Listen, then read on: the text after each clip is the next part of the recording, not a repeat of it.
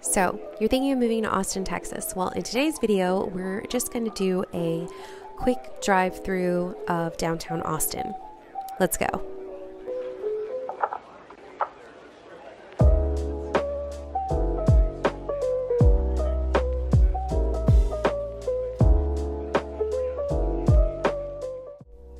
Hey y'all, welcome back to the channel. I hope y'all are having a beautiful day. It's Dominique here. And in today's video, we are just taking a chill drive through downtown Austin. This was about 3:30 the other day. I was showing a house just south of the river. And so I thought I would just take a quick video for y'all. Excuse the windshield. I know it's dirty. Next time, if I do this soon, I will make sure to clean it better, or make sure to clean it at all. But anyway, this is me driving down Guadalupe. It's actually Guadalupe, but everybody in Austin pronounce it Guadalupe. So I am heading towards Cesar Chavez. So you'll see some sights here in Austin. This is Cesar Chavez Road. We are about to cross the South First Bridge. So this is heading south over the bridge, over Lady Bird Lake. And so when people are talking about crossing the river and possibly traffic, this is what they're talking about, because depending on where you're going, if you're coming in to downtown for work, there can be a lot of traffic going over this bridge heading into town.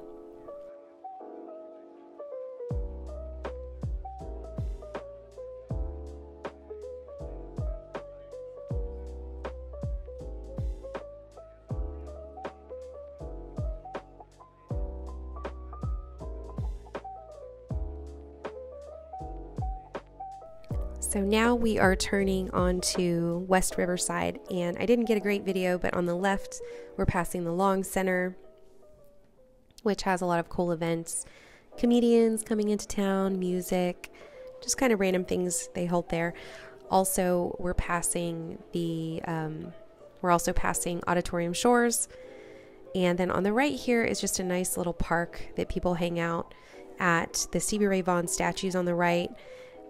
And there's also a dog park over here. It's just a really fun area to come hang out and enjoy the lake. There's also, like I said, outdoor concerts and movies in the park out here. Just some fun things going on. And then also, of course, there's just a beautiful view of downtown Austin. You can see a bunch of the high rises, which the skyline is gorgeous. It has changed a lot over the last 5-10 years.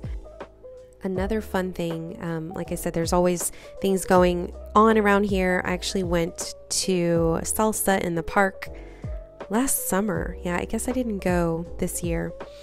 But they do it over by the bridge, and it's really fun. Just a little group of people. So there's always something going on. There's always people to meet, places to go, things to do. So I'm headed down Riverside here and about to hit South Lamar. And there is an entrance over here to the hike and bike trail around Lady Bird Lake. If y'all don't know, Lady Bird Lake used to be called Town Lake. So if you ever hear anybody talking about Town Lake, that's what they're talking about, until it was renamed to Lady Bird Lake. But yeah, there is a great trail that goes all around Lady Bird Lake, and you can go all the way to the east side, and it's just really beautiful. It's really fun. One thing to know about Lady Bird Lake is there is no swimming in Lady Bird Lake. You can do paddleboarding, canoeing, hang out there, but definitely no swimming. And then this is me on the South Lamar Bridge heading back towards downtown. And you'll see, again, some of the high rises. On the right, there's some apartment communities. And then there's other residential, condo communities. I love this little bridge just with all the graffiti art. And coming up here on the right is going to be Whole Foods. This is their flagship store, and also where their headquarters is located. And then there's some other shops, hair salons. There's Anthropology nearby. There's a Book People, which is a local Austin bookstore that's really cute. And this is at the corner of West 6th. And so I'm going to take a left heading west to get onto Mopac. And like I said before, it is around 3:30 p.m.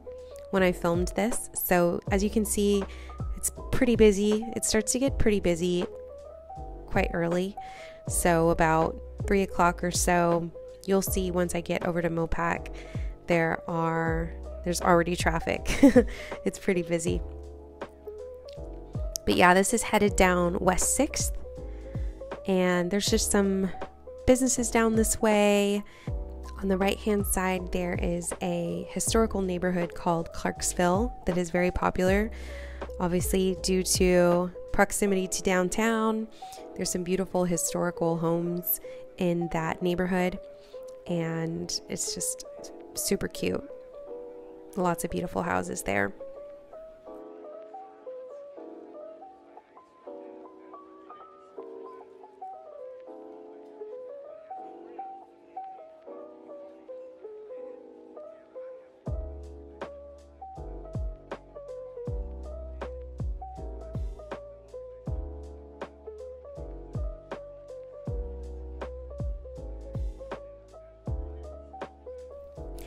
And then this is the entrance to Mopac, and I am headed north here onto Mopac.